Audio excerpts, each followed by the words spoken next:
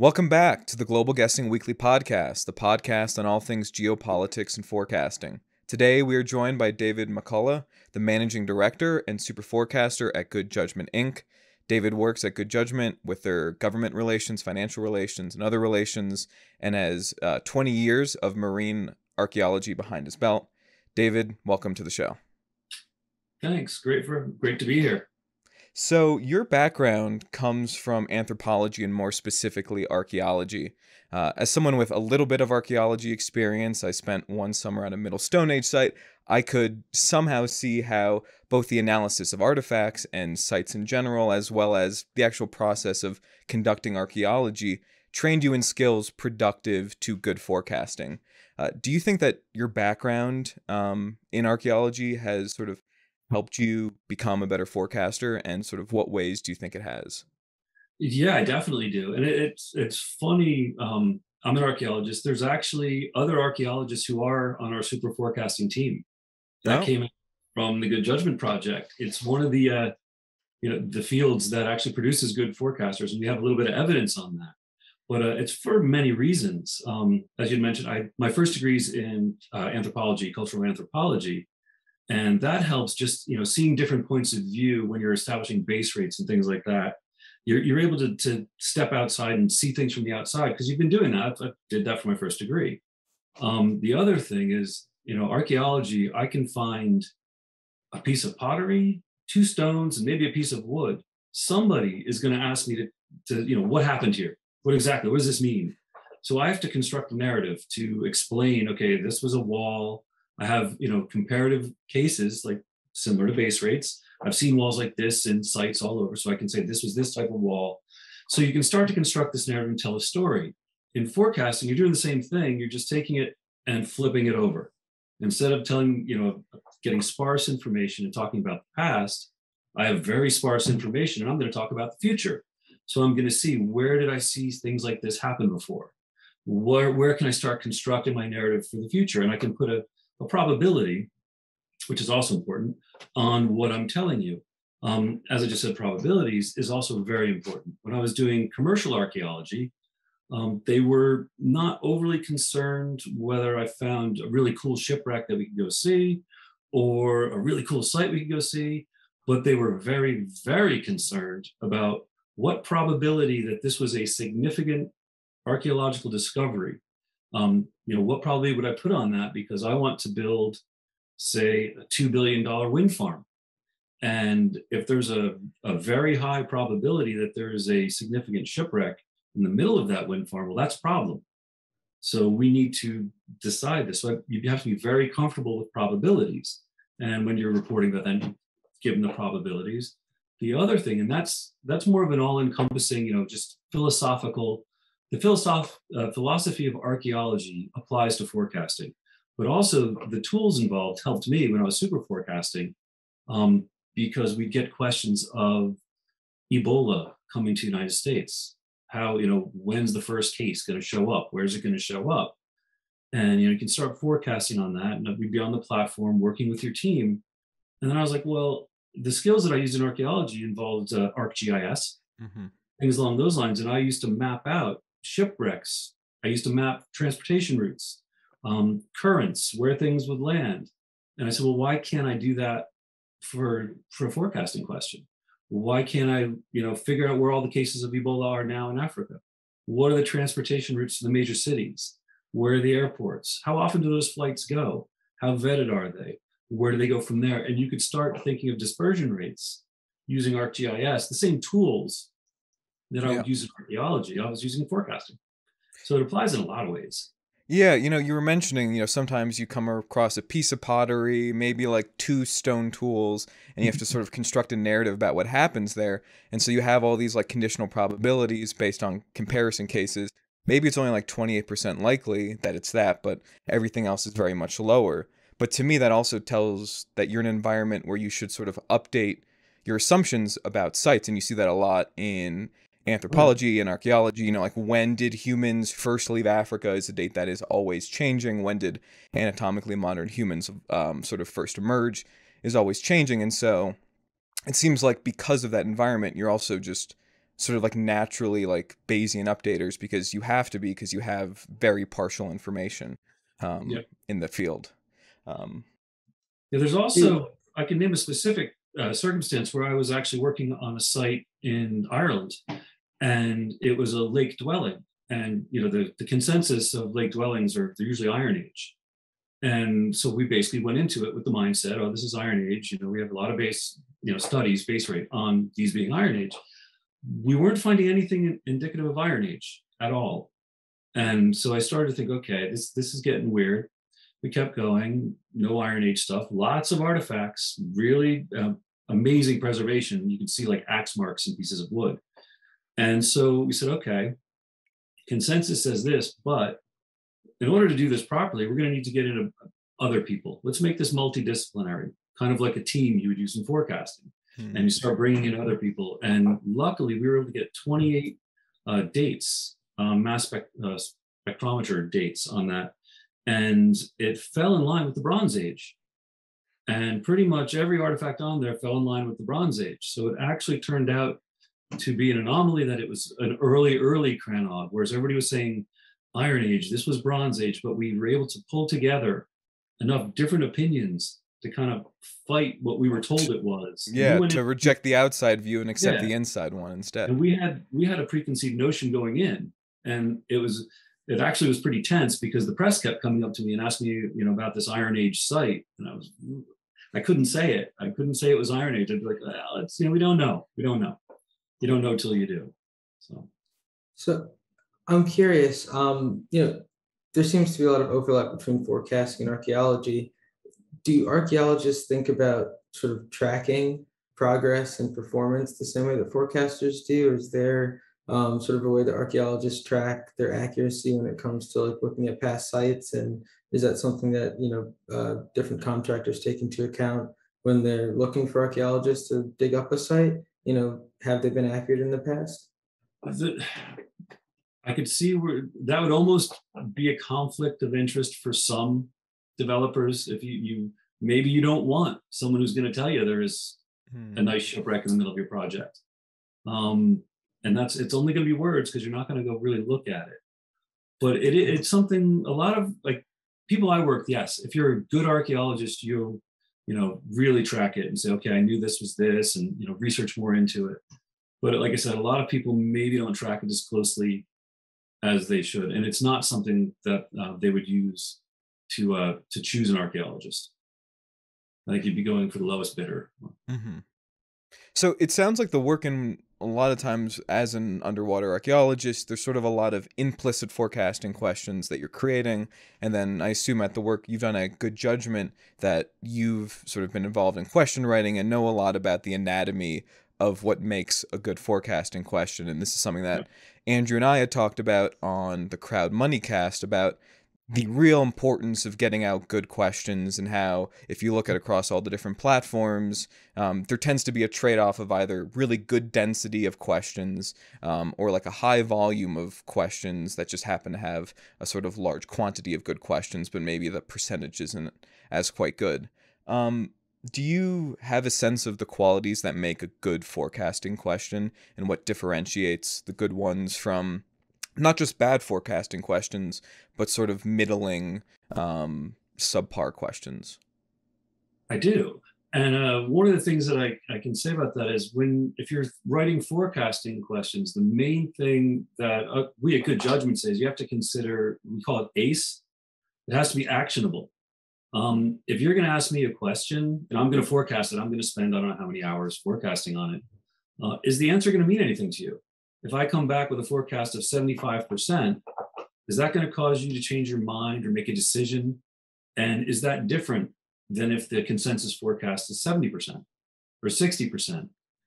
Is it something that is going to drive a decision? It has to be clear. There can be only one answer. And this is where I've seen some other questions come out where it can resolve in a few things, not on our platform, but on other platforms. And that's a worst case scenario. If it's not clear, if there isn't one answer addressing your intent, start over. You want it to be clear, and you want it to have a clear end. The resolution happens at a certain time, and as of the next day after that question closes, there's an answer. Sometimes it takes clients a little bit longer than I would like to decide, whether it's been answered, but after that resolution date, there is an answer and it's clear to everybody. And hopefully circumstances haven't changed and it's, and it's still actionable. One of the things that is, a weird way to think about it, the whole point of forecasting is to provide, clear direction, clear data for people to make policy decisions. The problem with that is that's the worst thing ever for a forecasting competition. Because if you're good forecasters, if you have a highly skilled forecasting team and you're asking a question of, could there be a problem up here? And we're coming in at, we see a very clear 85%, 87%, there's going to be a problem. Now these signposts, like if you're updating all the time and you're checking the forecasts, the decision maker could go, this is a problem. Let's pass policy. Let's make a decision to circumvent this difficulty. And that's great. You've achieved the end goal of forecasting. You've provided good information for a successful decision to be made. You've killed your Brier score because now that's not going to happen. You were at 85% for the last 5 months, and now it's 0. And you could go to 0, but you've basically gotten the worst score ever because you influenced the decision. So it's something where, if the question's really good, it provides valuable information and can kill your score. Interesting. How often do you see that being done where you have policymakers making decisions on forecast? Do you have an example of where that's done? I know the CDC, for instance, they have their own flu forecasting system, which they've just announced, I think, another $1 billion going into it to expand that to emerging diseases. Is that sort of where you usually see policymakers acting on forecasts? Or do you see it sort of wider in the intelligence community? I could see that playing out anywhere.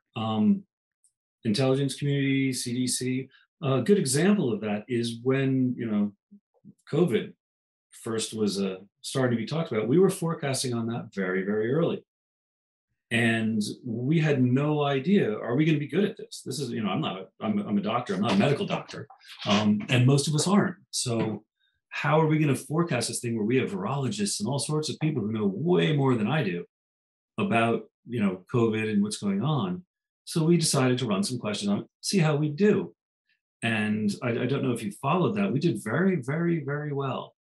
And there was reasons for that. And we did way better than the CDC. It's because of human agency. The CDC is great at producing models, forecasting models, ways to control the virus. They weren't great, at least at that time, of predicting what are humans going to do. Is somebody going to be upset about politics and decide they're not going to get a vaccination? Is somebody going to have this huge party or a huge festival and have all these people come? Things that they're thinking, well, if everybody does what they're supposed to do, this is what we're looking at. Whereas when we were forecasting, we were thinking, but what are people going to do? And because of that, we did very well, they did poorly, but they learned from us things they needed to consider in their modeling as time went on. So now it's much more difficult for us to outperform them because they're now taking these things into consideration. So by making discoveries during the forecasting process, again, you can kind of shoot yourself in the foot if you were looking to say, oh yeah, we're best. But at the end of the day, unless it's strictly a competition with questions that nobody's making life or death situation calls on, I think it's a win for forecasting to, your score. People will probably hate me for saying this, but your score doesn't really matter. Was it a successful endeavor that saved lives or saved money or something along those lines, more so than your score? Mm-hmm. And, as Satapa sort of showed in those tournaments, you also have the best forecasters who try to be overconfident, right? If they're 90, they might actually go up to 95 or 98 towards the end because they're trying to maximize their score, which for a policymaker, they might be like, wait, what's going on? Whereas what's really happening is that it's a player in the tournament trying to get some points at the end. It seemed like in that question, and I think we've heard this from Regina Joseph and some others, that forecasters really sort of do better than experts in models like early on, like in novel situations, because the human model can be very ad hoc and you can really change and tweak it on the fly rather than having to sort of formally sort of code things. Do you see that sort of across novel events? And do you think like the CDC, for instance, wouldn't have considered changes to human behavior if there weren't human forecasters who first sort of came through and used that in their models and achieved success, and therefore that informed later on the more formal models? I think they're clever enough that they probably thought about it. Where the difficulty comes in is what human behavior? What are people going to do? What people aren't going to do? And that's where, when you're running something with good forecasters, one of the main things, like probability is nice. The numbers are nice. There's a 79% chance.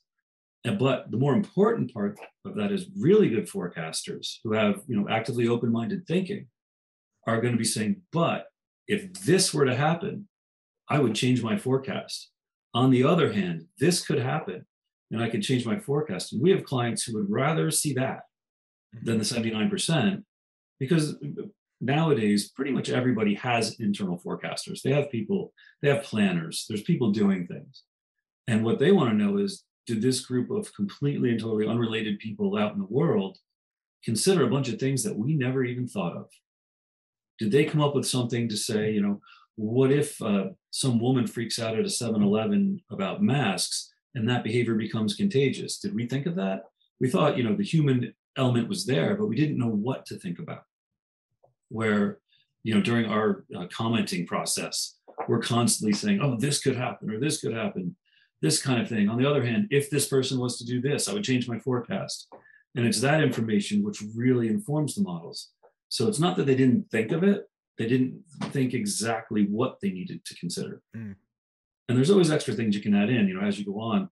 But the more data you can get to input into these models, the better. But you need to have somewhere to get the data from.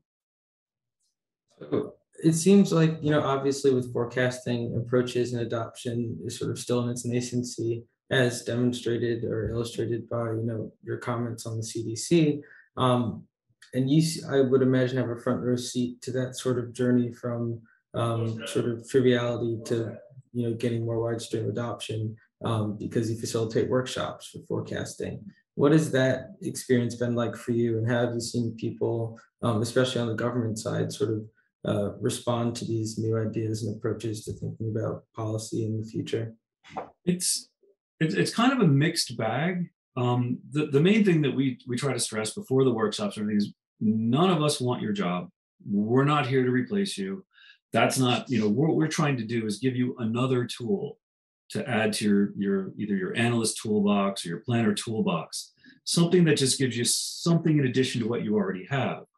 And we get different levels of acceptance. The finance is very accepting of us, because they're looking, they're going to do what they do anyway, but any advantage they can get, be it a 1% inaccuracy, could be major returns.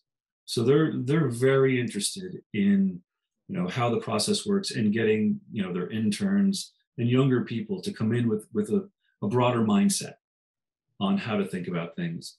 Some of the older, more established entities in the government, probably elsewhere, are maybe not as open, where, great, you're telling me this, what do I do with it? And a lot of that has to do with the way people think. We do have people who, if I was to tell you there's a 85% or better yet, a 70% chance of something happening, and then you were to say, so it's definitely going to happen. Well, no, in 7 out of 10 worlds it's going to happen, but in 3 out of 10 it's not. So it's not going to happen. Well, no, I just said, so it's getting them to take the data that forecasters produce from any forecasting platform system. What do they do with it? And certain people are better at figuring out how to use that information. And so that seems to be the biggest hurdle. As far as the training goes, they all seem to enjoy the training, and everybody personally learns stuff from it. But again, it comes down to, so we have this training. Now we want to forecast on our questions, and we can help them with that. And so that usually works well. When they try to do it themselves, there can be some pitfalls, and then they don't know what to do with it. And all it takes is, a few failures on, we don't know what to do with this information, and people get disheartened. So it's something, hopefully, will be integrated more in the future because it's very, very valuable. It's just getting acceptance of it. And there's always the people, you guys, have you read the book, Superforecasting? Yeah. A lot of people will be like, well, that's common sense. Well, no kidding. Of course that bias is there or not. The main thing on that though is, are you, every time someone asks you to make a forecast or answer a question, are you considering that bias? Are you saying, when someone asks you a question, if you're looking at a clock or if you're looking at numbers, you're anchored on a probability. If you think probabilistically, that might influence you. I don't know if you've ever seen the movie, I think it's Focus with Will Smith, where, they plant a number all over the place because subconsciously you'll absorb that number and they're able to use that in a bet. But it does work. We've done experiments in workshops where we've put numbers on things that had absolutely nothing to do with anything. And on one question, out of 35 respondents to that question, 5 of them actually put the exact number, and it had nothing to do with anything. That then like speaks that in some ways humans are really receptive to numbers, and yet it seems like part of the resistance or barrier to getting forecasting adopted is also like the understanding and comprehension of numbers. Like there's both like a draw, but then also some sort of push out. On Twitter, there's been a graphic that is shared within the forecasting community showing when people say like likely or very likely, their range of actually what they're saying in terms of probability is sort of all skewed. And our colleague Mikhail Dubrowski, he always brings up when Obama was making the decision to go in with bin Laden, his advisors really told him 70-30 if you sort of aggregated their forecasts, but he said it was a 50-50 situation, which is different than a 70-30, and you would think from a planning perspective or sort of risk mitigation that you would want to have an intuitive difference between the two. So, it's been years since IARPA did the first ACE tournament, since Superforecasting came out. I'm going to assume that in terms of where people like you and where Philip Tetlock would like to see forecasting adopted has not sort of been achieved within the government at large. Would that be fair? It's fair to say that, and a lot of it has to do with responsibility. If I say something's risky, that the experiment, I've seen that the graph that's I think between 22 and 84% likely. If I say risky, which is great, remember that, because if anybody ever asks you anything, say it's risky, and then when it happens or not, you can say, well, I said it was risky, and you're fine.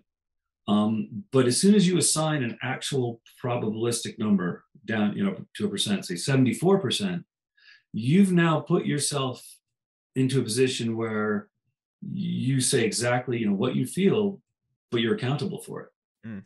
So I was saying earlier that I tried to do that in archaeology, and my corporate structure for where I worked wanted nothing to do with that, because they're like, well, if we say there's moderate probability, there you are with risky, we're covered. If I tell them that there's a 76% chance they're going to hit a shipwreck, that's very different. And it causes them to maybe spend more money on that area if they're surveying, to avoid that area if they think that risk is too high.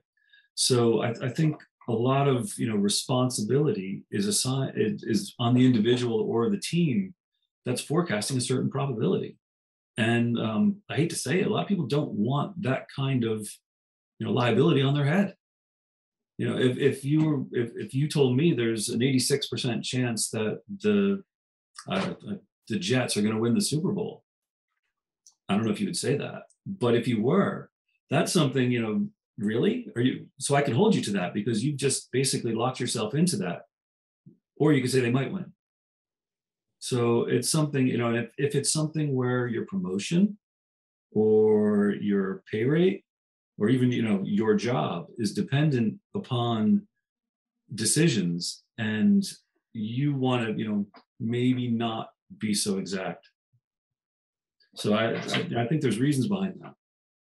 So staying on the topic of, adoption of forecasting in government, it seems to me that for there to be greater adoption, sort of the goal of forecasting as it exists right now might need to change. So right now it seems like, on Metaculus or even Good Judgment Open, the goal of forecasting is to get a low Brier score, to become a super forecaster, to get a new rank on Metaculus. But in government, as you've been saying, policymakers need to know how to use these forecasts to make decisions. Do you think that there's a way that these platforms can sort of take that forecasting one step further and try and inform, how to translate those forecasts into actionable, information? Or like, how do you think about that working with these clients? Again, we're at the whole the loggerheads of forecasting competition versus information that can be used effectively. If you're going to win your forecasting competition, that's great, and just the questions can't matter. If someone's looking to make a decision, if someone calls me on the phone and they're like, we want to run a certain number of questions, they're very specific, we need answers on this, and we run it with the super forecasters and they're coming back with probabilities that mean something, the decision-making process of our client can change, and they can use that information to make a change in decision. You've just killed all the super forecaster scores. But as far as a valuable tool within that organization, that's huge. So if you're looking at someone like Metaculus or even GJ Open, we run questions and people do change decisions. It is something where that's not the best tool for it. They just need to understand that if you're going to run, I'll call it a tournament for forecasting for your answers, it needs to be differently incentivized as opposed to just Brier scores. It should be an award for, if you made a forecast that caused us to make a decision that saved 300 lives, that's a win. Mm-hmm. And, there should be some sort of, I don't know, team award or something just to say, these guys are good. And we do that. On Good Judgment Open, it's not just Brier score, it's also in the commentary. People can upvote comments, like comments, and that's, to me, that's more important, because all the really good stuff, and a lot of our clients think the same, is in the comments. I hadn't thought about that. I hadn't thought that this circumstance would happen. I hadn't thought about this. And that's what's being brought to light. So if people are upvoting constantly on those kind of comments, we do give, badges, things like that, saying, oh, this is very important too. And it's also one of the things I believe they used when they were looking at super forecaster status.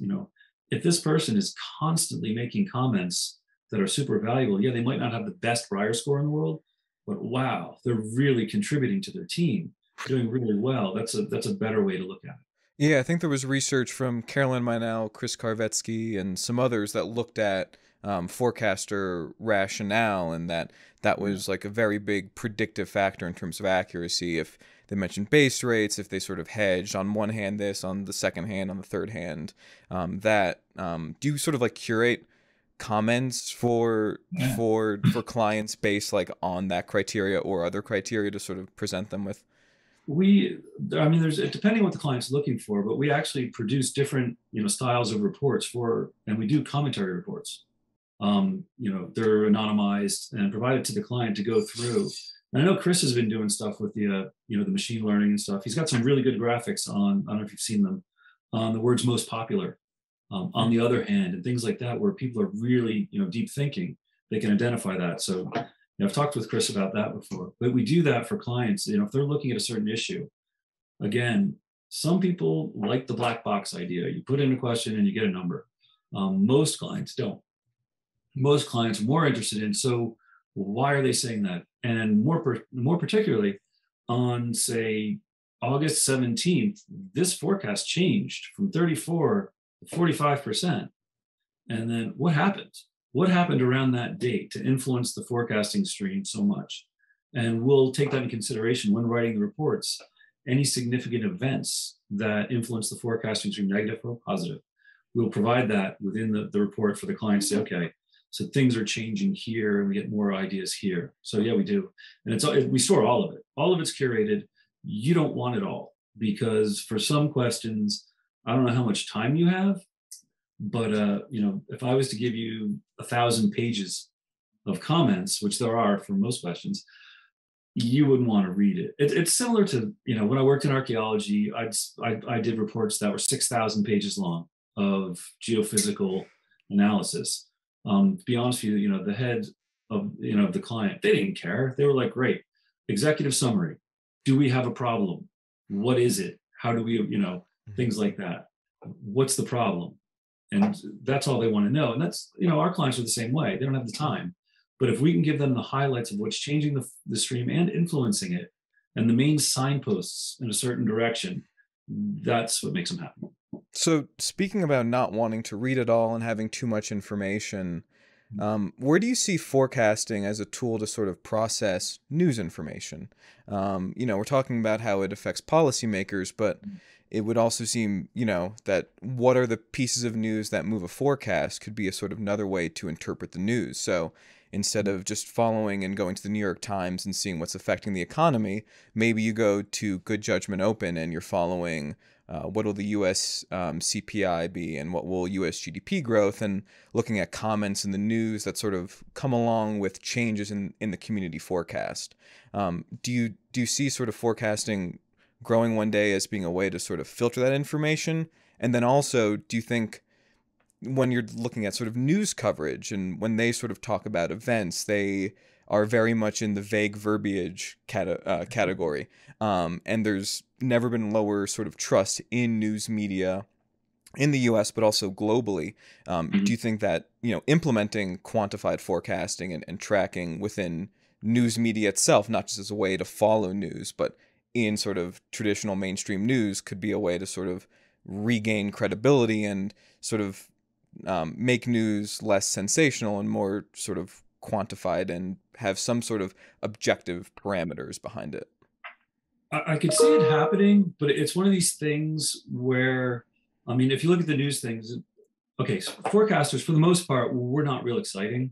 When we're writing our, a forecast, it's not very exciting. The best forecast, the best commentary, say I've changed my forecast now. For me, I've changed my forecast by 3 points.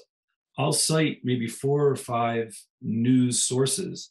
And personally, if I don't see the same thread in at least 3 usually conflicting news sources, I don't know how much I buy it, because I know in news, the news industry is in the entertainment industry, and there's a lot of ego to play. So if I was to say something controversial and stuff, people love that. I don't do that. I say really boring stuff about the 3, my 3 sources that I've come, and I'm thinking maybe this could happen here, but I'm also thinking on the other hand, this source says this. So as far as there would have to be some sort of, system in place to, again, they'd be interpreting something. And again, you're back to someone's opinion, and every forecast is somebody's opinion.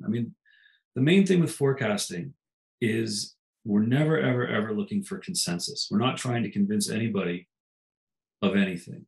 My forecast isn't going to change because somebody else provided contradictory information that I don't agree with. I'm not going to try to be at the same forecast as my team. I'm going to forecast what I feel. Where the brilliance comes in is everybody on my team is forecasting what they feel. Now, we'll go back to competition. For the competition mode, we all want to be the MVP. So we're all going to look at everybody's news sources.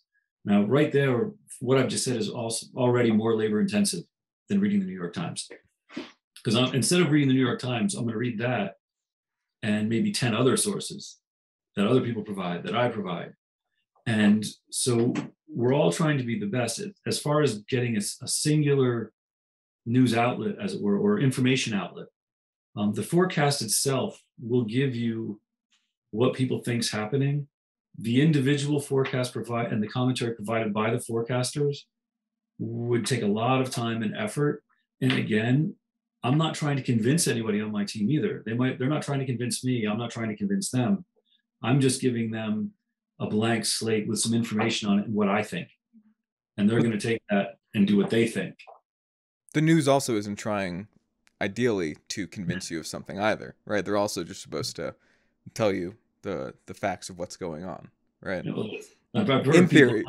And they've told me my favorite ones are, after the election in 2016, it was inevitable that Trump was going to win. Despite the models that they publish showing 99%. Yeah, despite the previous 9 months of people saying the exact opposite, including the guy who just said it was inevitable. So, it's, again, it comes down to a lot, and I'm sure a lot of news people get upset with me, but a lot of ego in the news.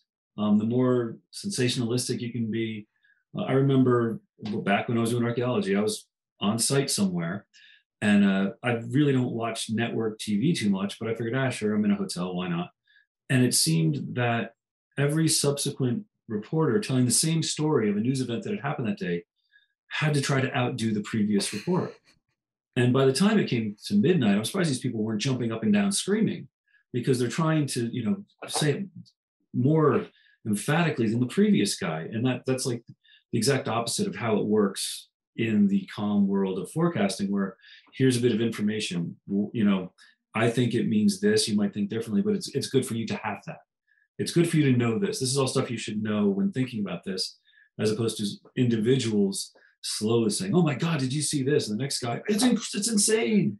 So it was kind of eye-opening for me to watch that, and it terrified me. And it seems like a similar problem with government, right? Well, there it's accountability, and in journalism, it's ego. It both comes down to a sense of accountability too, right? At the end of the day, preventing it in both journalism and in government, a sort of similar core issue. It seems like. It's accountability accounts for a lot, and again, that's one of the brilliant things about forecasting, is you don't know who I am when I'm forecasting. You don't know what I do. Yeah. You don't even have my name. So it's something where I can say things that I could be right or wrong. It doesn't matter, and you're not going to judge me on it. I don't mind being judged. It's not personal. There's surprisingly little conflict in forecasting, as I see it. I used to monitor on Good Judgement Open, and they're up over, I think, 100,000 forecasters. On the regular internet, I would have probably had to, call police in circumstances and all sorts of crazy stuff. There's occasional, disagreements, but one of the most brilliant things about it is to disagree without being disagreeable.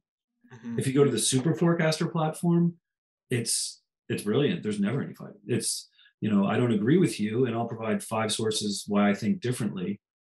And you go, okay, and do what you're going to do. And it's brilliant. Yes. What is less brilliant is 2 institutions based on accountability. Don't like the accountability aspect of forecasting. Well, the perfect example, if we're sitting in a room, if I was, with the CEO of a corporation or a general, if you're in the military, and he says, "I think X is a great idea, and we should do this and all that." What am I going to say? I like my job. I'd love a promotion. I'd like a raise. I'd like all these things. So I'm going to say, you know what? I think X is a great idea, and here's 3 reasons why. I'm not going to turn around and say, well, no, I kind of think Y is a better idea, and here's 3 reasons why I don't agree with you. That's not going to happen. Everybody's going to be accountable for the decision, but again, it comes down to accountability from, if I agree with him and it goes wrong, I'm covered.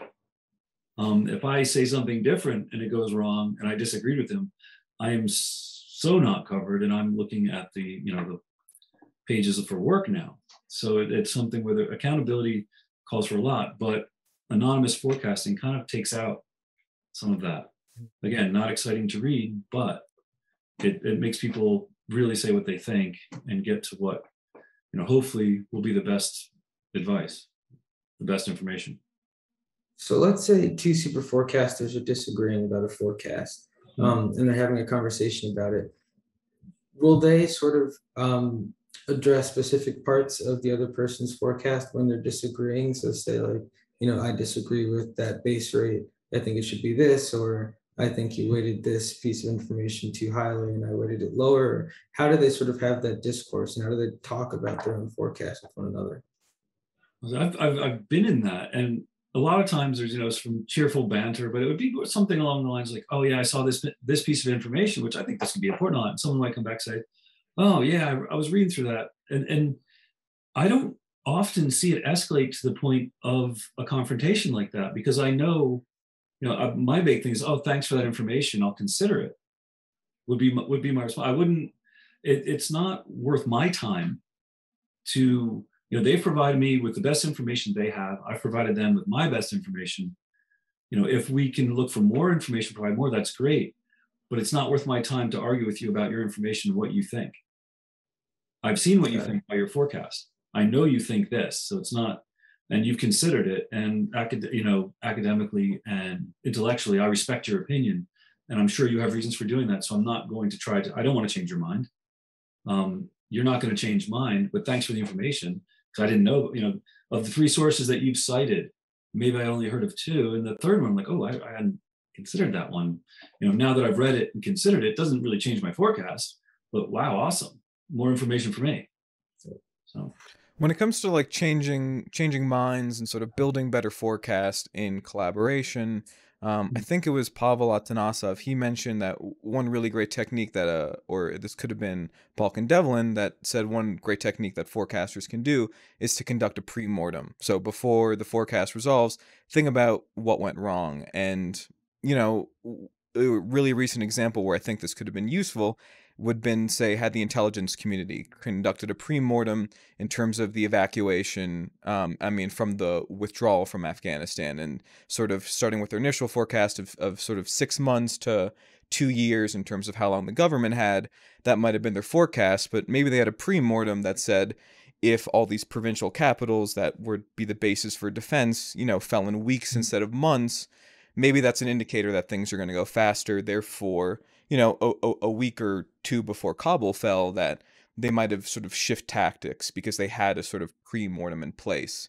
Do you often conduct pre-mortems, and is that a useful thing for super forecasters? And do you think that technique in general should be applied more broadly? Because, we always hear about intelligence failures, and it seems like one way to have sort of solved that would have been if they had anticipated those failures and sort of gamed them out in advance.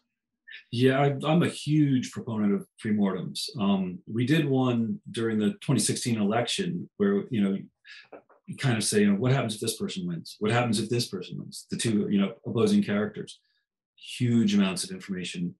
With Afghanistan, there would have to be something to pre-mortem, a situation. So they could have said, okay, we're pulling, it was very hasty. We're going to pull out in a week, 2 weeks.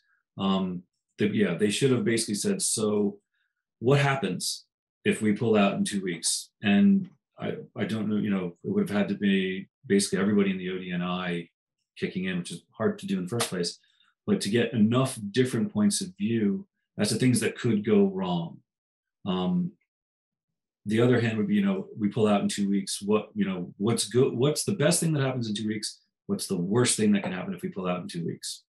And take those 2 conversations and look and see what we're looking at. That, every time I say 2 weeks, that to me is an insanely short time frame to get actionable. I can see if it's a reaction, can be a shorter time frame, but for that move, I wasn't involved in the politics of that. I don't know what was going on internally in the government, but there had to be a driver there somewhere that I'm not aware of. But I think a pre-mortem exercise on that, just to see, would they have identified where we're at now? Would they have identified, well, very soon thereafter, the Taliban's going to take over, and there it is. And now we're trying to get along with them. Would we have seen that coming? Or did we anticipate that the government that was in place, the Afghani government, was going to just, jump in a helicopter and go? Did we anticipate that? It seems, hindsight bias. Yeah, well, now it's pretty obvious that was going to happen. But there's probably also a base rate of, leaders in that situation fleeing as well. That could have been, made it, probably higher than a 5% likelihood, right? I think they said what happened was highly unlikely, which for us, I think is between 95 and 99, or 5 and 1% likelihood. Yeah. It seems like the base rate would be higher than that, just by default. Have you seen, you talk about the study. There's one that just asked people what, the words meant, the words of estimated probability. That's still codified in the Intelligence Community Directive 203, I think it is, where there's 8 levels. It was established by Sherman Kent, which are the words of estimated probability, which actually, there's no overlapping words of estimated probability. So if you say something, it means specifically bracketed. And it's something where I'm not super comfortable with that. But it's it's a step in the right direction. So I'm sure words were used, they kind of have to be, that, identified some of these risks, maybe not all of them, probably not all of them. I'm using probably, but it's something where in my mind, it should have gone a little differently. But again, I don't have all the information, so I don't know. But it's an extremely valuable tool. Maybe not all the time. When you have a little bit of time to think about it, it helps. If someone was to ask you to, in a couple of days to throw them together, you could do it, and it would be better than not doing it. But I don't know. Is it more useful if you're like against the consensus? Like we did one for the JCPOA, which I thought was very useful for us to really sort of understand our position, because from the start of this year, we were very sort of bearish on the likelihood of the U.S. returning, whereas Good Judgment and Taculus were very bullish at the start. And sort of, I think doing the pre-mortem there was useful because, now we're taking their position, all of the biases, now we're sort of inhabiting it for that position. So we'll argue it very well, and then be more confident in our different one. For those kinds of circumstances, maybe not so much a pre-mortem as putting together a red team proper, getting people who aren't forecasting, say, okay, you're not allowed to forecast, but what I do want you to do is to get into whatever team is doing this and provide information why their forecast is wrong. Give them the sources that you're seeing, why if they're saying there's an 83% chance of it happening, you're seeing a 40% chance. You're not saying that, but you're saying, have you considered this situation here, and have that information available? You don't want to super counter them. And a good red team, the problem is it's good forecasters. And in your mind, you're going to want to be forecasting. You're going to be thinking, I agree with their position. I agree that it's probably 86%. So why would I forecast 40%? Any forecast I'm going to make to the opposite as a red team is going to be wrong. It's not going to be my real forecast. So that's a number I've just made up. So instead of doing that, being devil's advocate, being the person who's providing the contradictory information, whether you agree with it or not, information's neutral. It's a piece of data. Provide them with the data and see how they go from there. See how that forecast looks. And if they're provided a ton of information, but yet it's still not strong enough to deter that or to change where that decision's going, that's great. But if it drops their forecast, or if they're like 86% chance we should do this, but then your information and discussion brings it down 50, maybe there's more thinking before action. So it sounds a lot like when a lawyer is trying to construct a case for trial, and he'll sit down with somebody and he'll say a point and they'll give what the, defense is going to say, and they then try and counter that, just that sort of back and forth to try and get to, the strongest possible case for whatever it is you're trying to do. Yeah. Whenever you see that happen in a movie, somebody always comes out with some random piece of information which changes everything. Exactly. Some obscure volume chapter. The real signal finally revealed itself. Luckily, we don't see that too often. Not to say that it doesn't happen, but not too often. Claudia, unless there's anything else, I think we might be ready to hop into a very exciting section of this podcast that we do every podcast, the rapid fire section. Yes, but before we get to that, Dave, where can all of our listeners find you, connect with you, stay in touch, as well as anything, any workshops coming up for forecasters or anything exciting at Good Judgment or Good Judgment Open that our listeners can be excited about? Yeah, you can find me on LinkedIn. Just basically, I assume if you look up Good Judgment, I'll come up, but you can look up myself. We'll put a link down below. Okay, great. Yep. And we actually have a roadshow next week, I believe, that people can sign up, and you can go see it on our website if you go to goodjudgement.com.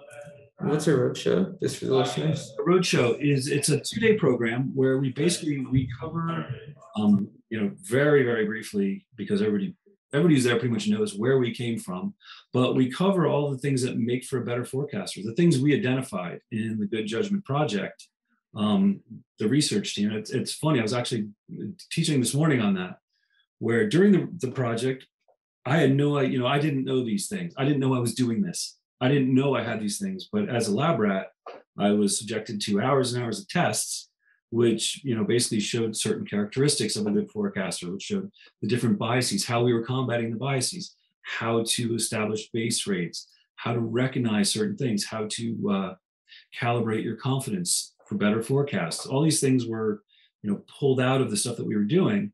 And in these roadshows, we present this stuff and how to combat certain biases and how to write better questions, which is very important, because without a good question, you cannot get a good forecast, even out of the best forecaster, and just how to use it in your own personal life. So, and I think it's, I should know the exact date, and I will in a second. This podcast might go up after that date, but. All right. So, but you can tell people basically, if they look at the Good Judgement website, we offer these usually once a month. Great. I think we took August off because everybody was on holiday. But yeah, once a month we offer the road shows, and it's a good way to get if you're already forecasting, it can help you a lot. And if you're just interested in forecasting science, it's a brilliant introduction.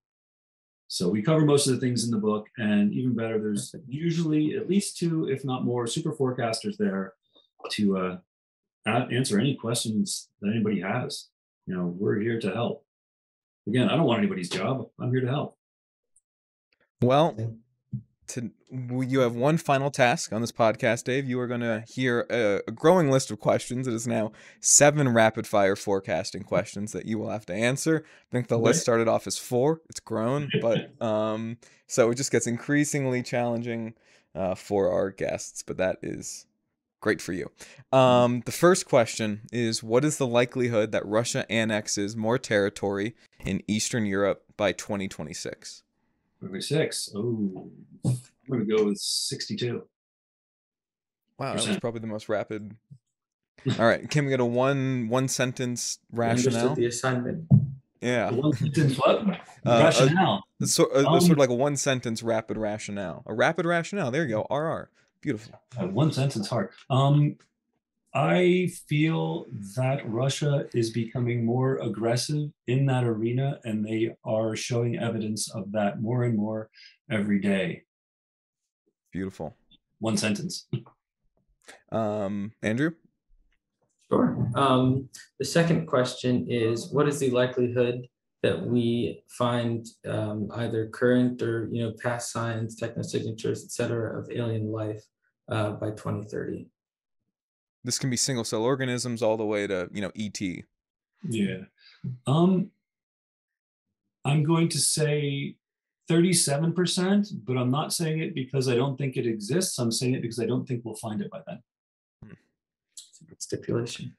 This is a 2-part question. So what is the likelihood that the US boycotts the Beijing 2022 Olympics? And then what is the likelihood that a majority of the Five Eyes and the Quad, so 4 out of those 7, boycott the Beijing Olympics? The first one, I'm going to say 13%. There is growing. Do you want a rapid rationale for that? Sure. Right. I don't know if you've been seeing some of the memos that have come out of State Department, where basically the way that the Uyghurs are being treated has been called kind of crimes against humanity, genocide, things like that. That's not great talk at this time. For the other groups, I would probably go up to 27%. And that's mainly because the ways we have a lot of mechanisms here that could control it, and other countries might be more emotional or more sympathetic to the cause of the Uyghurs, and there it is. Interesting. I would have thought that without, I guess the US is also included in that, but I would have thought, interesting. I'm gonna have to rethink our forecast on that. Andrew? Yeah, the third rapid fire question is going to be, what are the odds that the Uyghur camps are closed by China by 2022? And we always say, you know, that can be, they just put out sort of a PR statement saying that, you know, all of the Uyghurs have now been re-educated and released, or, you know, however they want to do it, but that the camp's no longer operational by 2022. By January 1st, 2022, all the camps are closed. Or at least stated, right? You know, if they ended up, you know, moving them to open pasture instead of a camp, right? Like they could But like in terms of PR is the essence. Yeah. I'm also thinking, scope sensitivity is September 21st. So in the next couple of months, I'd say the likelihood is very, very low. 4%, 5%. I think that's what Metaculus median's on that question right now. What is the likelihood that Israel and Saudi Arabia normalizes relations, establishes official diplomatic relations by 2025? 2025. So these are longer term. What do you mean by that? What would that entail? Embassies and ambassadors. Yeah, they're sort of in line with the Abraham Accord relationships that have already been established with Bahrain, Morocco, and Sudan. Yeah, 2025. I'm gonna take the easy answer, 50%. Good guess.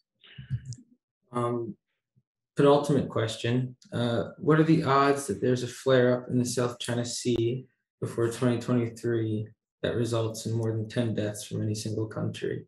And we put in the 10 deaths part just to sort of quantify or set a benchmark for conflict, that it's not sort of a random accident. So what would you mean by flare up? If there was, say, a Chinese vessel that inadvertently crashes into a fishing vessel and kills 10 people? Does that count? So I think flare up sort of connotes intent. So that there's some sort of conflict that escalates to a point where there ends up being, this benchmark of deaths. So does it have to be mill on mill, or can it be mill civilian, or mill civilian with intent? Okay. And by South China Sea, I assume you also mean in the airspace above it. That has not been a sort of caveat that's been brought up yet. I'll say yes. I write questions. No, it's a great point. I can tell. I will say yes, airspace included. Okay. By when? 2023. Before 2023, January 1. 10 people. All next year too. Yeah. I would say 31%. And I think my brain's telling me that's a bit high. Just because the 10 people is significant, because that is significant. And once you escalate to 10, then it can ratchet. So yeah, I'll go to 27%.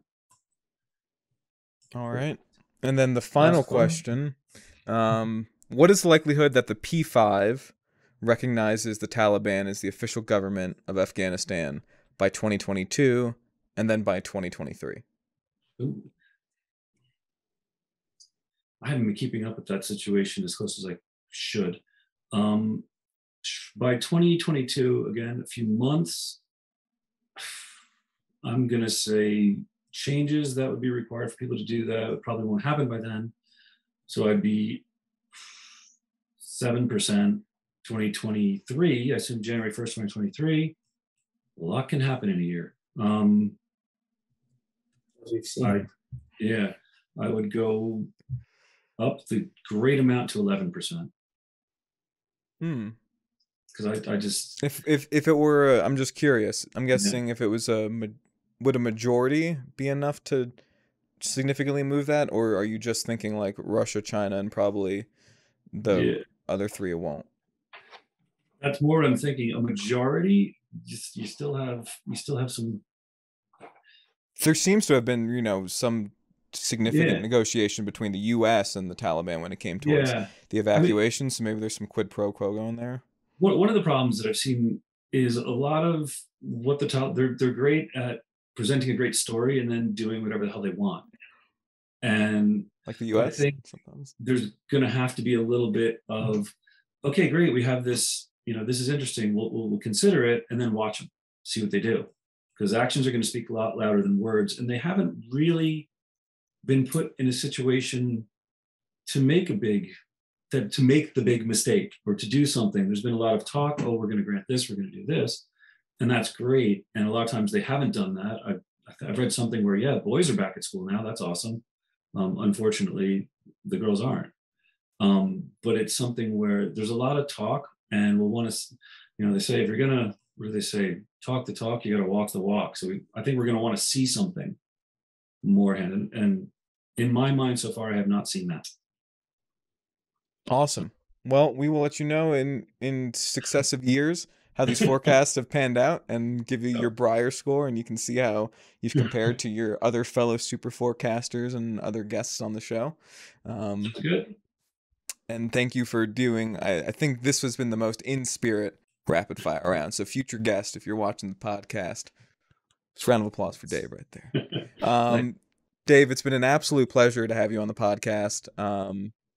Thank you so much for giving giving us and our listeners all your time. Please, everyone, a link to Dave's LinkedIn will be down in the description below. So if you want to connect with him, you'll have that link there. And if there's nothing else, then this was the Global Guessing Weekly Podcast. Thank you guys so much for watching, and we'll see you next week. Thanks, and bye-bye.